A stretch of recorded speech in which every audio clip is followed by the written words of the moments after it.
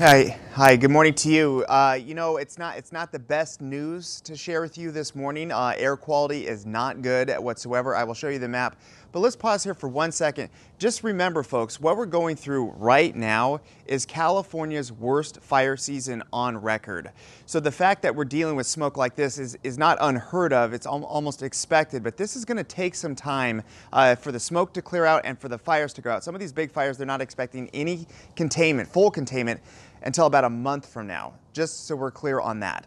Let's talk about the air quality. This is going to be one of those days where, because it's cooled off quite a bit, that's why I'm wearing a jacket, and we have very little wind, gravity takes over, and gravity will take the smoke particles, soot and ash, and concentrate it at the ground level, and that's why we're seeing unhealthy air, if not hazardous air, for many of us, including hazardous air in the Delta area, Stockton, and the Bay Area this morning. So we're just going to have smoke and haze issues. We will look for a warming trend, but you know what? If the smoke and haze sticks around like it did yesterday, which I expected to, it dims the sun, and we had highs in the 70s and 80s instead of the upper 80s like we were forecasting. So I have to give you a range because computer models have a very difficult time factoring in the haze when it crunches out the numbers. Looking at highs in the 80s at least, it's all a question of the low 80s or the upper 80s. It all depends on that layer of haze.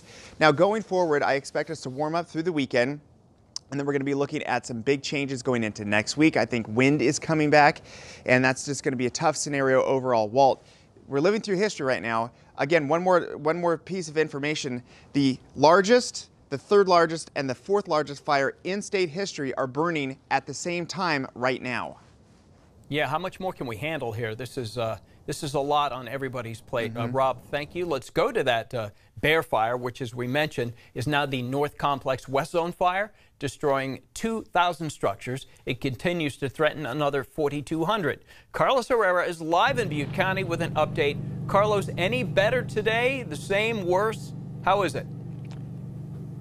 You know what? In terms of flames, active flames this morning, a little bit better, but it doesn't mean that this fire is actually over. I'm in Oroville Quincy Highway this morning, right near Madrone Lake here. We drove up here. We did see a lot of devastation, burned down homes.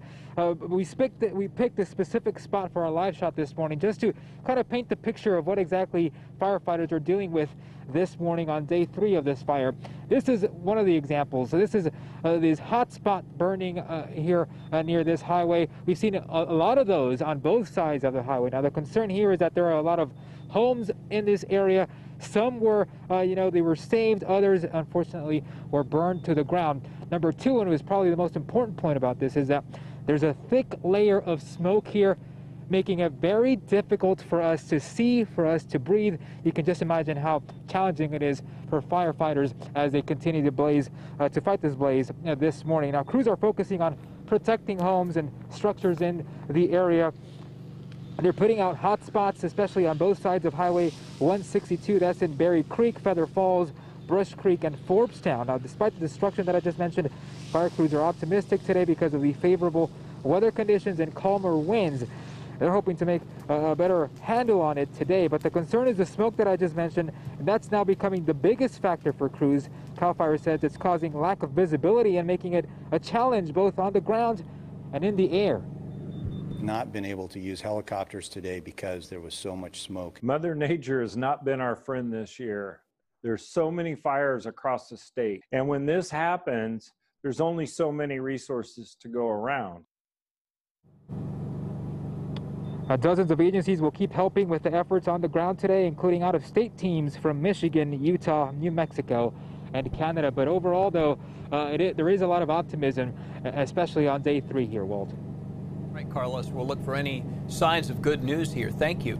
People evacuated from the fire checked in at the Yuba Sutter Fairground, but because of COVID concerns, there are no beds at the shelter. The American Red Cross is also asking people do not drop off physical items because of coronavirus. Instead, you can donate directly at Red Cross.